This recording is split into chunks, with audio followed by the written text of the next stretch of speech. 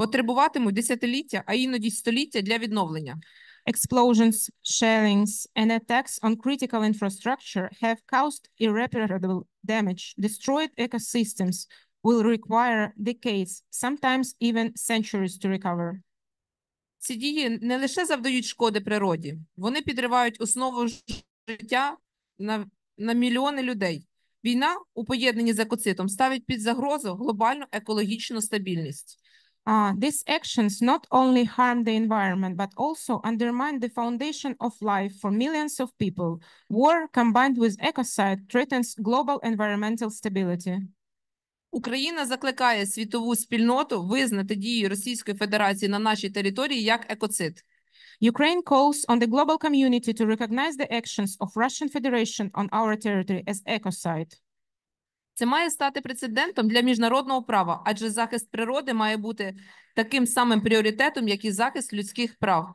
This must set as a precedent in international law, because protecting nature must be as much as of priority as defending human rights. Відповідальність за знищення довкілля не повинна залишатися безкарною. Those responsible for destruction of environment cannot go unpunished. Сьогодні ми маємо унікальну можливість об'єднатися у боротьбі за збереження нашої планети. Природа не має кордонів, і те, що відбувається в Україні, є загрозою для всього світу. Today we have a unique opportunity to unite in the fight to preserve our planet. Nature's know no borders, and what is happening in Ukraine poses a threat to the entire world. Закликаю всіх вас зробити все можливе, щоб зупинити екоцид, забезпечити відновлення довкілля та створити умови для стійкого розвитку. Разом ми можемо відновити баланс між людством і природою.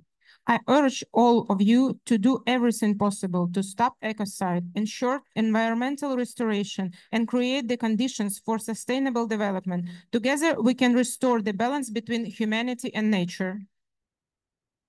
Сьогодні з нами присутня громадська організація «Екологія права людини», яка розкаже нам більш детально, як ми можемо це зробити юридично. Тому я запрошую до слова про прямі наслідки та приховані загрози впливу воєнних дій на природні компоненти України старшого аналітика, кандидата географічних наук Катерина Полянську. So Katerina Polyanska from ecological organization is ready to take the floor. Dear participants, thank you so much for this opportunity to share our work, our results. Антон, можна звук?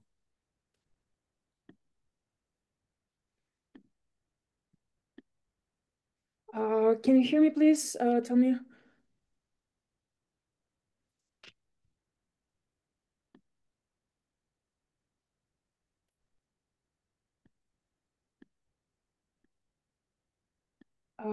Sorry, can you please tell me that, can you hear me clear? And is everything?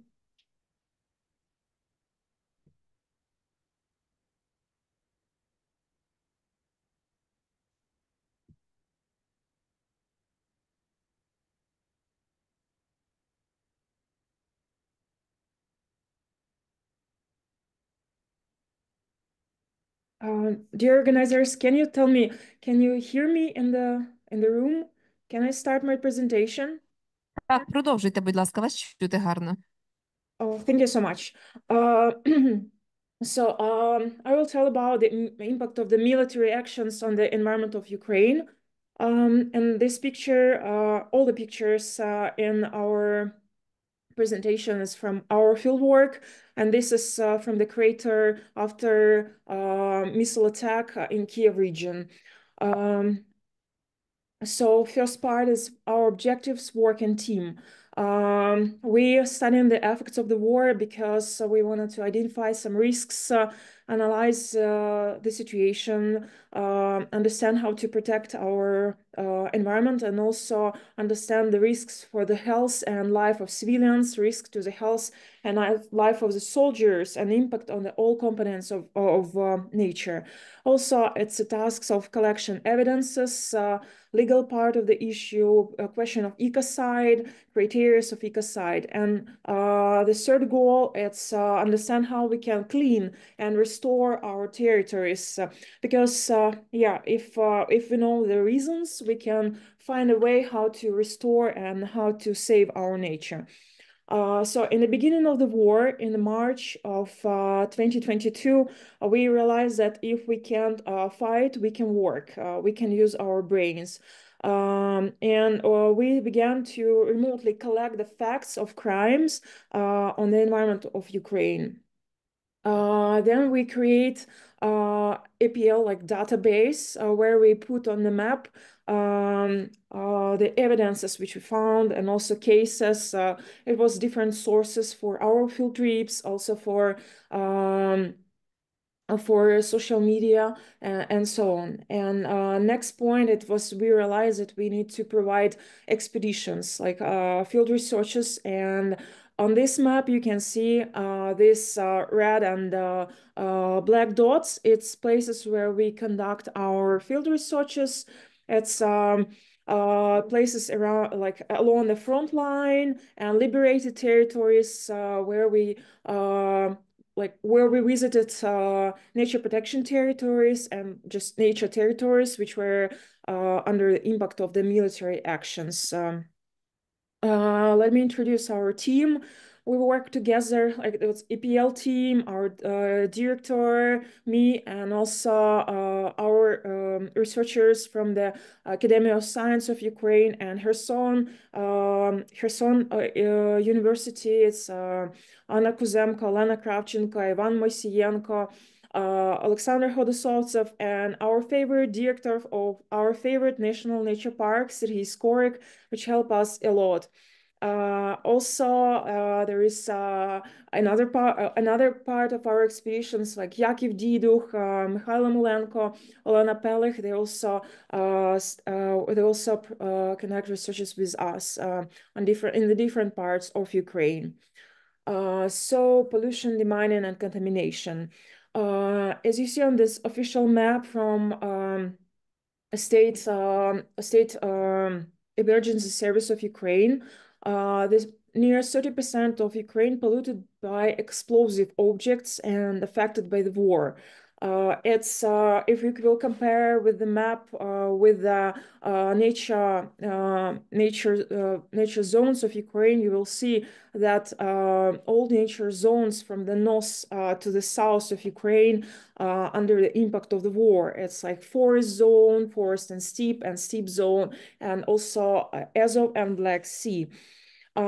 It's also created difficulties with demining, because it's much difficult to demine territories which covered by the forest or steep regions, natural territories, because as you will see, it's not so easy that we can just use the machines for demining, because it's places with rare species of animals, rare species of plants. And there is a lot of types of explosive objects. Sometimes they are visible, like landmines for vehicles. And sometimes it's too visible, too much. And we are talking about not just mining territories. We are talking about pollution with explosive objects, because sometimes it's unexploded shells and different types of them. And this is the pictures from our field trips from Kherson region, from Mykolaiv region, from Donetsk region. And they're dangerous not just because they can explode. They're dangerous because of chemical pollution, physical destruction, and also if you will just leave them, it's also risks of the corrosion. It's like it will be a secondary chemical pollution, because it in much more concentrations, because it will be this from this shell, and it will be have an impact on soil, water, living organisms, and other components of the nature.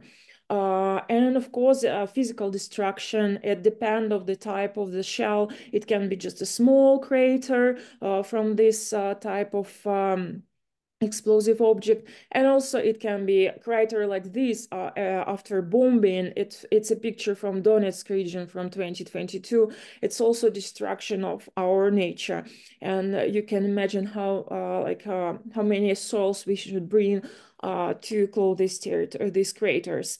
It's also different types of soils, so different types of craters. We are looking for them, and yeah, and one of the biggest, it's crater from the missile from the Northern Korea. It was damaged in February 2024, and you can see the the scale of this crater and territory around damage was like more than radius more than 50 meters, like total destruction. It was a young forest on this place. Also, it's not just a physical destruction, it's also chemical pollution. And if we will go and study the crater, investigates what inside, sometimes it's even visible on the slopes of the crater. These explosive products. And some pieces of shrapnel. And for example, after the missile C-300, it can be like you can see this like small pieces of metal. It can be 4,500 or 7,500. These small pieces, it's like source of pollution of our soils, of our environment. And it's not just physical pollution, it's also chemical pollution. And we started this research when war started, actually in 2014. And our colleagues, they took samples from the craters in Donetsk region, and then they identified types of craters near Savur-Mohyla. It was around 14,000 craters. And of course, and they count, like, even if we will count like minimal chemical pollution, it will be kilograms and even tons of poison materials and like heavy metals and other toxic substances.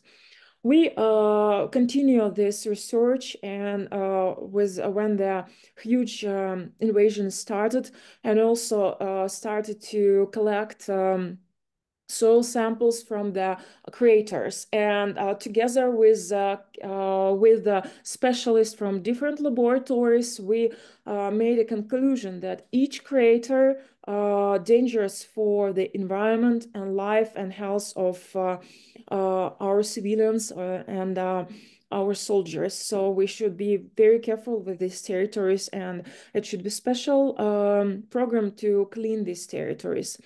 What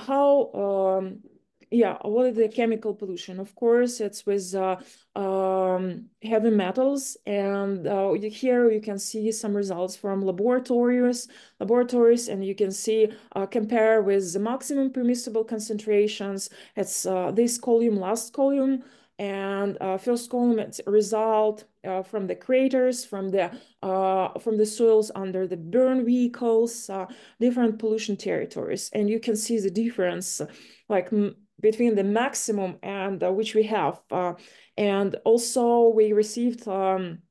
And this is result from the burn vehicle, for example, tank in Kherson region, and you can see the exceeding the maximum permissible concentration of lead, zinc, bore, barium, cadmium, mangan, sulfur, and sometimes you can see like permissible concentration. It's like 30, and result from that place it's 1,304. Or for example, for another like 200 and 1,790, or other heavy metals like lead.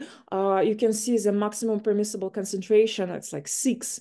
Or for cuprum, it's 3, or for zinc, 23, and you can see the difference. It's a huge pollution of our nature. And also it's not just like local, like small dots, it's cumulative effect, because craters like this, it's thousands of them. Sometimes our lands look like moon landscape, and there is also thousands of burn vehicles. And that's why we have that's why we are talking of cases of ecocide of our land. It's also consequences for biodiversity. As you know, there is like sound pollution, explosions. Animals also died. They died because of, and on this picture you can see pieces of 2 foxes which died because of explosion on the mine. And it's not just sometimes it's very difficult to see what happened with creatures. Yeah, but they're dying, and a war destroying their habitats and destroying habitats. And sometimes if we are talking more about like mammals, like huge animals, which you can see. But we are not talking about millions of creatures like microorganisms and small like insects and other small creatures which die. Like there is thousands of them dying because of fires, forest fires, steppe fires, and other impacts of the war. We're also talking about the impact on the rivers and lakes. These ecosystems, they also under attack during the explosions. It can be explosion inside of the river and during the bombing and shelling, which destroying and killing everything in the water ecosystem. It's also can be mining.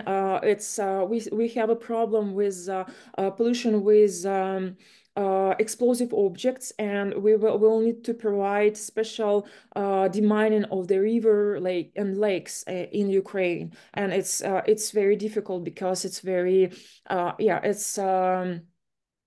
it's very difficult to demine them because they're like the mines, they're moving during the floods, and it's very dynamic ecosystems. Also, we have chemical pollution of our water objects, because during the explosions, it's also chemical pollution of the water with these toxic substances and heavy metals.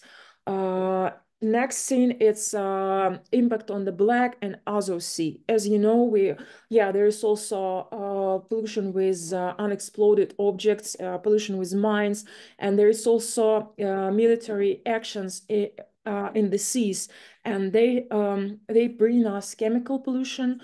They also bring in a huge impact on the biodiversity with sounds, with big military boats which work in the sea and which send dozens of missiles on Ukraine. And we already have an impact on our dolphins, cetaceans, and on this picture it's stuff of the National Nature Park, and they're Ivan Rusev and Vyhrstyuk and Irina, they're they observed their beaches and found dead dolphins on the seashore.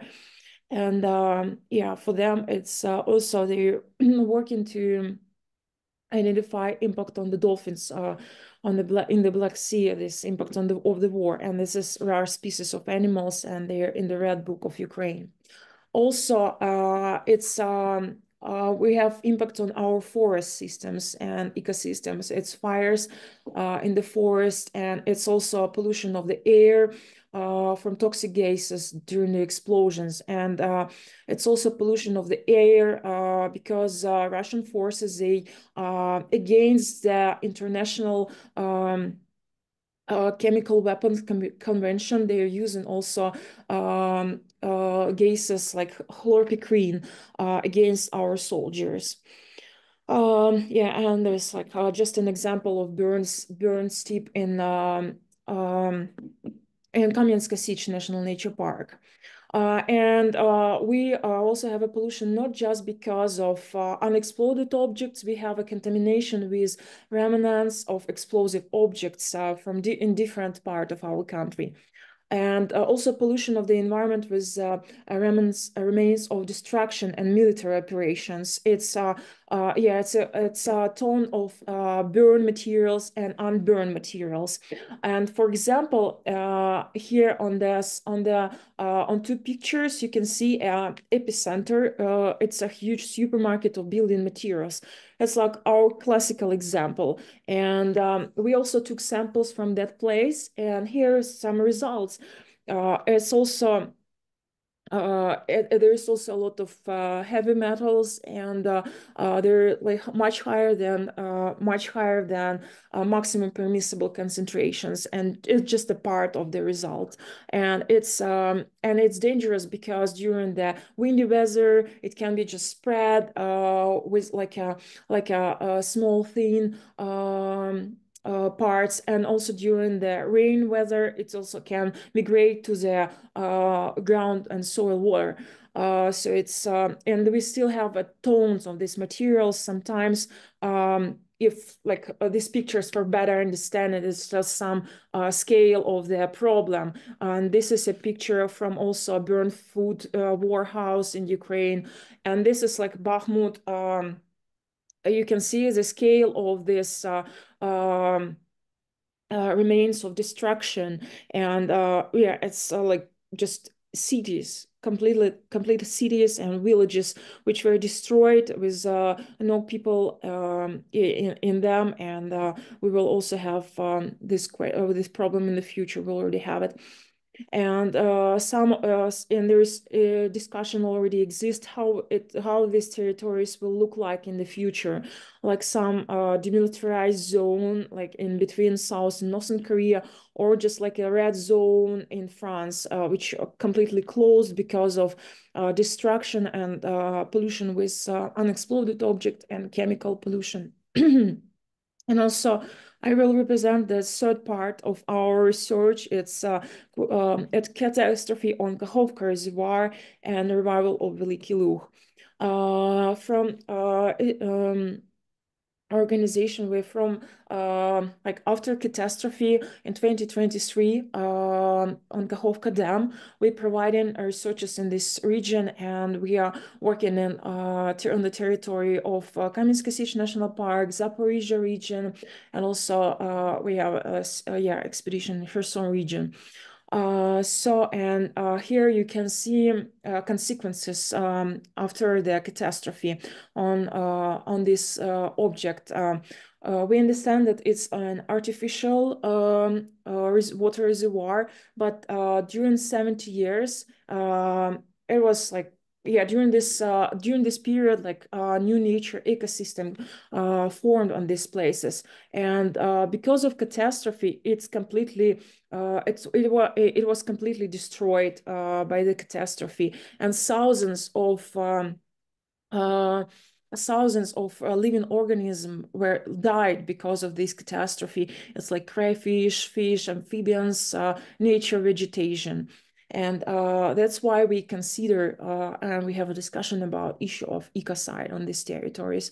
And it's, yeah, some pictures of like dead crayfish and cracks on the bottom of this water reservoir, like dead fish, their skeletons, and also condition of the ecosystem in National Nature Park. It's like one of the base of the Kakhovka water reservoir, how it looked like at that period. It was there were a lot of discussions how this territory will look like, what will happen, will it be like dust storms, or it will be a lot of invasive species on this place. But it was nature decided in a different way, and this place completely covered by the willow. And here it's a picture from 2023. You can see the young willow formation, like beginning of the formation of young willow forest. And it's also interesting to compare these territories with old maps from 18th century, and you can see even the same on these pictures better. You can see even the same structure or water system. And Yeah, and for better comparison, you can see the situation July 2023 and September 2023. It's processes of nature restoration of this territory. October 2023 and also May 2024, it's pictures from Zaporizhia region, and you can see it's really impressive. It's like a green sea on this place. And and that's why appeared also discussions about the scenarios of the development of these territories. Should we restore the dam, or should we find something between scenario like small dams, or should it be completely a nature protection territory and we should leave it for nature? And you can see this place in October 2024. It's our last expedition in last months to this territory. And it's like it's natural processes. It's autumn period in this place, and you can see, we just measuring these trees, young trees, and some of them already higher than 5 meters. It's really formation of the young willow forest, and but still some pictures from Zaporizhia region, because it's some territories just opened from the under the water. All our results we are publishing on our website. They're open, and sometimes they're like in English language and Ukrainian language. You can find them, please, you're welcome. And here is it's huge work from our team and our organization. Thank you so much for your attention.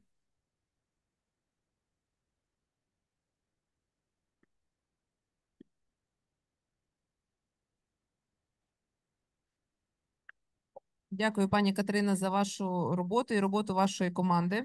Dear Katerina, for your work and work of your team. Це насправді великий вклад в подальше притягнення Росії до відповідальності. This is the huge effort to ask Russia for the responsibility of their action. Я хочу зазначити, що це, напевно, вперше в світі проводиться така робота. I would like to mention that this is first time in the world such work is doing. Хочу запросити до слова Соломію Баран, юрисконсульт, екологія, права людини. І Соломія, будь ласка, дайте відповідь нам на питання. А як юридично можна притягнути Росію до відповідальності за ці злочини? Solomia, please reply to the question. How legally we can ask Russia for responsibility for their actions?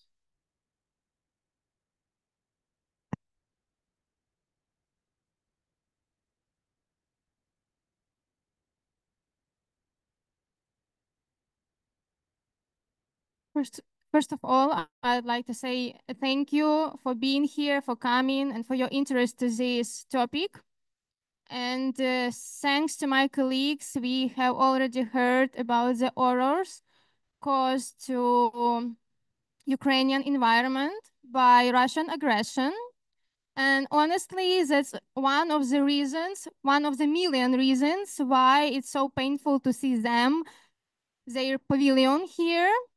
But while, war still exists and we are still fighting, and the term of ecocide is so often mentioned in the context of war.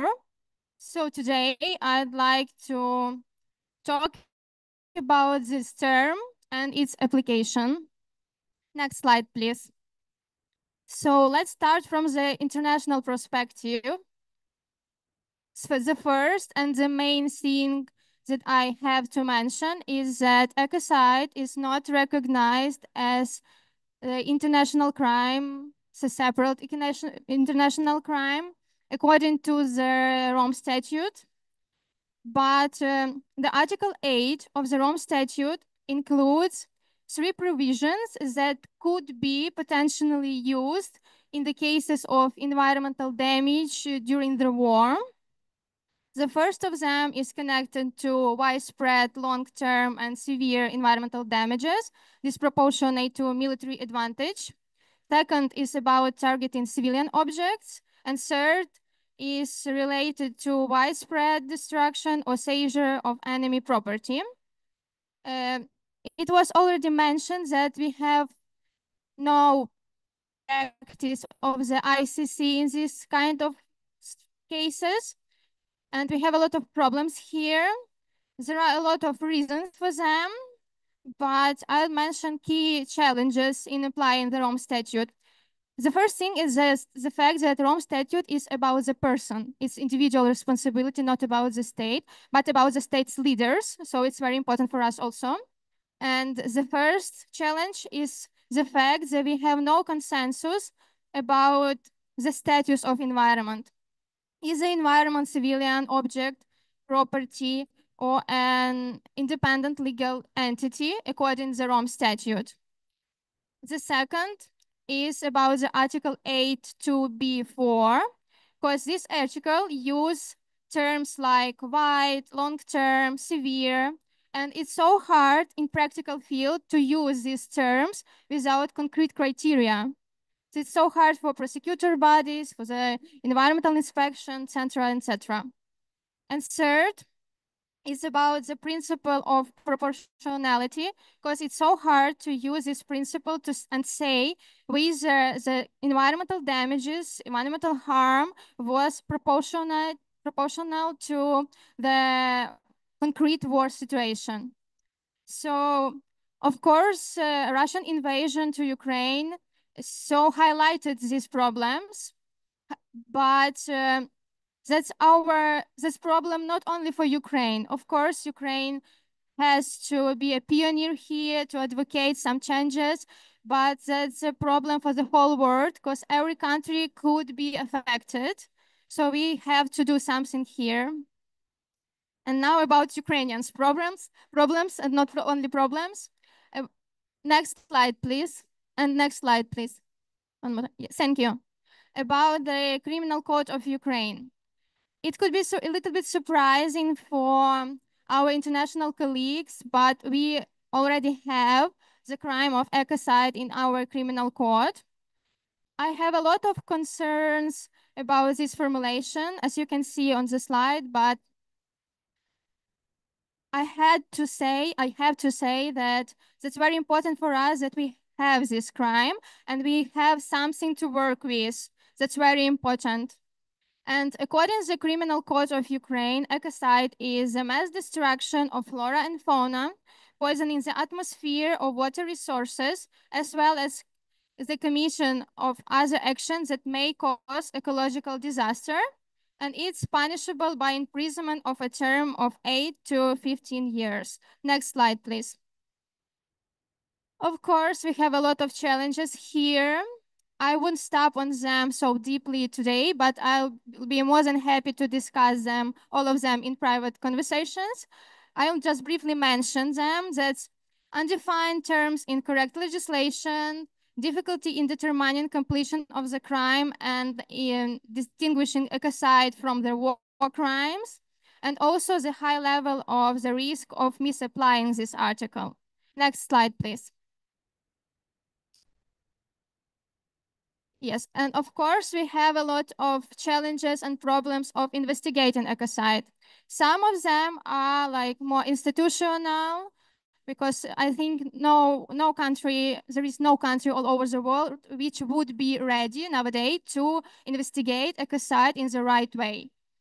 And some of them are caused because of the war, and I think that there are the main of them, such as widespread mining and the occupation of the territories. Next slide, please. So what did we have at the start of the full-scale war?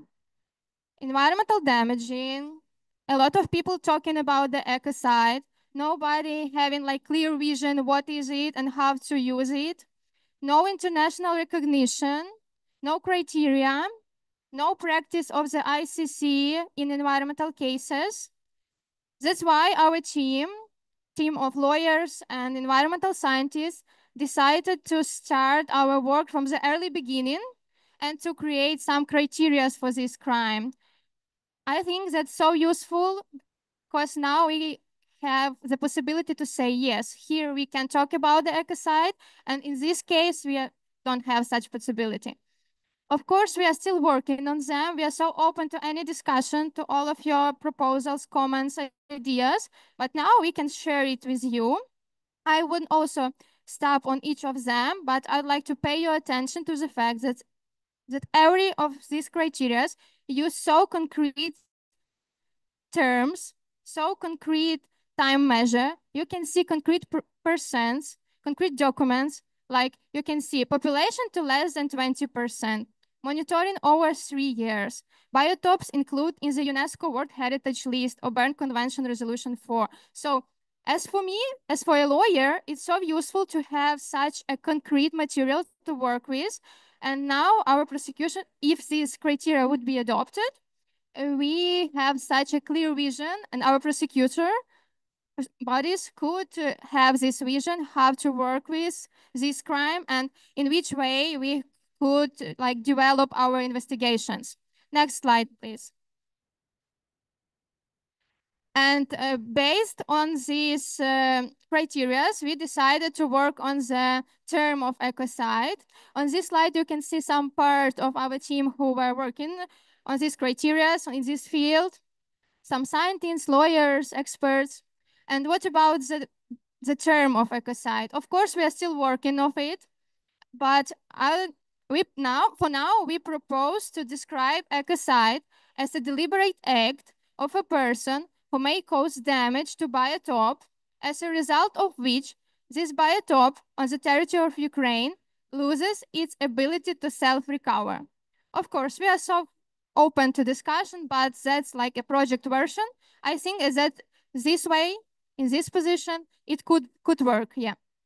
And qualifying characteristic of such crime should be, to our minds, to our opinions, a prior conspiracy of group of people committing on the national protected area, committed by a person previously convicted of criminal offenses against the environment, and committed by official using his or her official status. Also, we are so open for your proposals or discussion. And as I think I'm out of time, so it's very important to make some conclusions. I think that all of us have to understand the importance of investigating and working on this field. And I should mention that all the efforts of the cops will be or would be in vain if wars which uncontrollably and destructively affect the environment are not stopped. It's crucial to include a link to the state of war in climate agreements. And also, there should be clear consequences for the ecocide as it damages the climate and undermines all the efforts to protect it. Thank you, and we'll be more than happy to answer for your questions. Thank you. Дякую, Соломія. Насправді далеко не відходьте. В мене є запитання. Да. Thank you, Solomia. I have a question to you. Сьогодні на всіх заходах запитують, а які виклики? Можете сказати, от, що найскладніше в вашій роботі? Тому що насправді